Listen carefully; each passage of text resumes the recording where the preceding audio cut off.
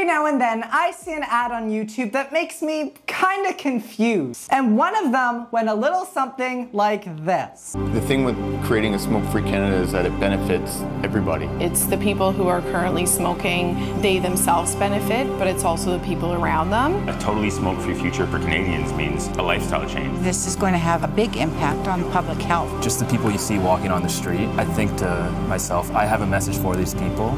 I want them to know that change is coming.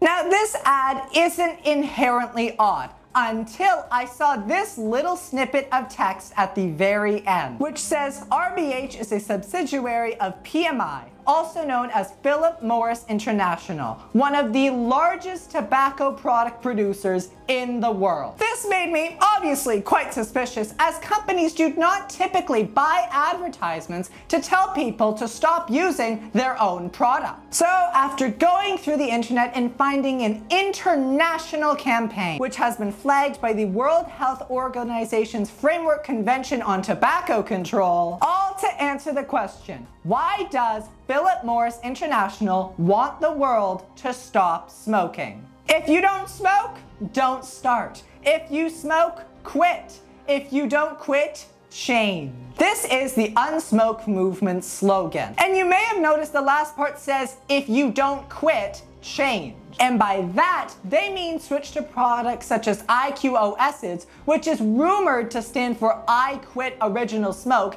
and others. These are called heat not burn products. The difference between these and cigarettes is they create aerosol instead of smoke. And the difference between these and e-cigarettes is they use real tobacco. So what is Philip Morris International actually doing? Well, in 2019, they launched the campaign called the Year of Unsmoke, in which they said, some countries have banned smoking alternatives. Others regulate heated tobacco in the same way as cigarettes. By doing this, smokers are being denied the opportunity to change to better alternatives. PMI's stance is that these products are safer than smoking and they help you quit smoking altogether.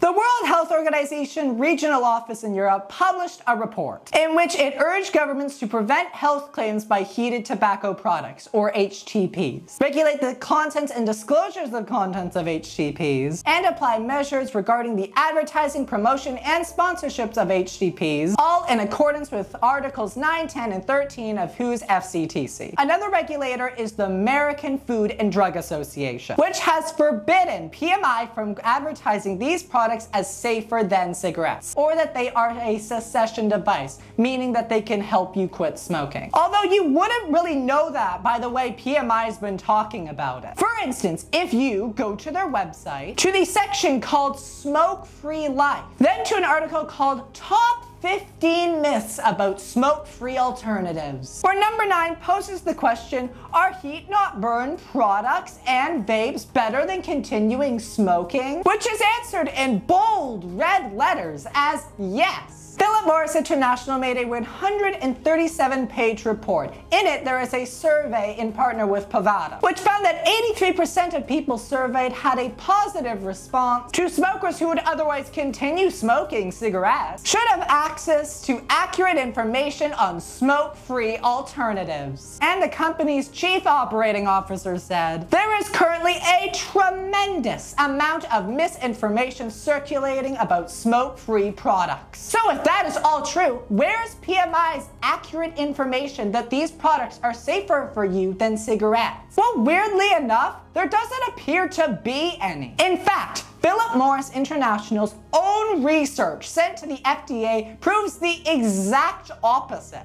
That there is no difference between IQOSs and regular cigarettes when it comes to lungs or the depression of immune function. The Unsmoke campaign, along with these new non-smoke alternatives, made the World Health Organization's Framework Convention on Tobacco Control, the Global Center for Good Governance in Tobacco Control, and Stopping Tobacco Organizations and Products to publish a 14-page report titled The Dangers of the Unsmoke Campaign, which has highlighted many of the initial issues I've talked about, along with others you might not have even thought of. The Unsmoke campaign has neglected to talk about the idea that these products could be used in smoke-free areas, since they create aerosol. It also stressed the use of these products to youths, which PMI has said that these products are for adults only. Their own research could not provide any evidence that youth or young adults who are non-users or former users of nicotine products would not find IQOSs appealing. The report went on to compare these products' marketing as safe as the same as when tobacco companies marketed light and mild cigarettes as safe or as an alternative to quitting. The report also created a tobacco company's timeline of public deception. Philip Morris International says they are making this change because we have a commitment to society which expects us to act responsibly. The only problem with this statement is their whole history happens to exist. One of PMI's, along with other major tobacco companies' commitment to society has been to produce products that jeopardize public safety and then spend an insane amount of time, money, and other resources to hide the health consequences, stopping governments from creating regulations through propaganda campaigns,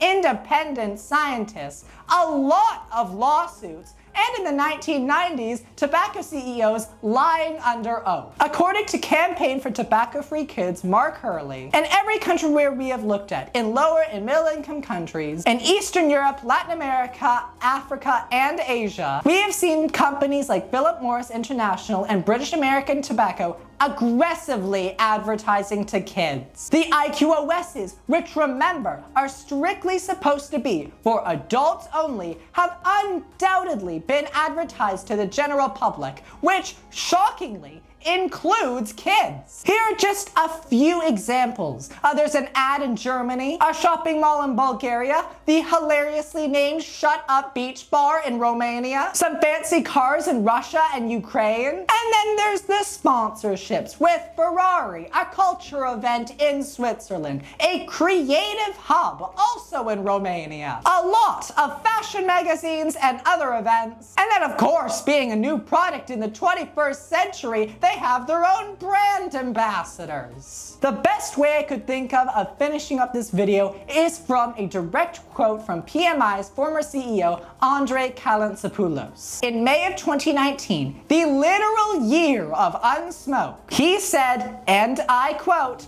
"Our combustible tobacco portfolio remains the foundation of our business." So that's the story behind the real reason why one of the world's largest tobacco companies wants you to stop smoking.